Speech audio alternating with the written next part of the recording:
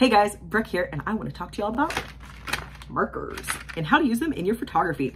All right, so I know, a little weird, definitely outside of the box, but it is a really easy and fun way to add a little bit of flair to your photos without the price tag of some of those more expensive prisms. And best of all, you get to pick your colors. So I like to choose warmer tones just because I feel like warm tones look better on the skin. It better emulates like the light that would actually be happening from flares and haze from the sun. You can put blue or green if that's what makes you happy. I don't care. But just select yourself like 1, 2, 3, however many markers you want or can manage, and then find yourself an area with good natural light. Next, your settings choices. So your ISO, I don't care. I stick to native ISOs. You do you. Your shutter speed, you probably don't want motion blur, but again, up to you. Last but not least, the aperture. Aperture does matter in this case.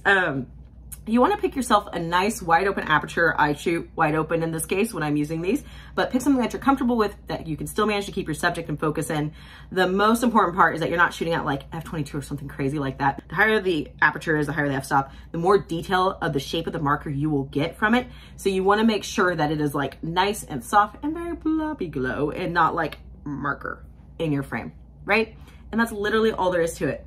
You can use it to hide objects in your background. You can use it to emphasize haze and flares from the sun already, or you can create it where it doesn't exist. The world is your oyster, all with just a pack of $1.50 markers.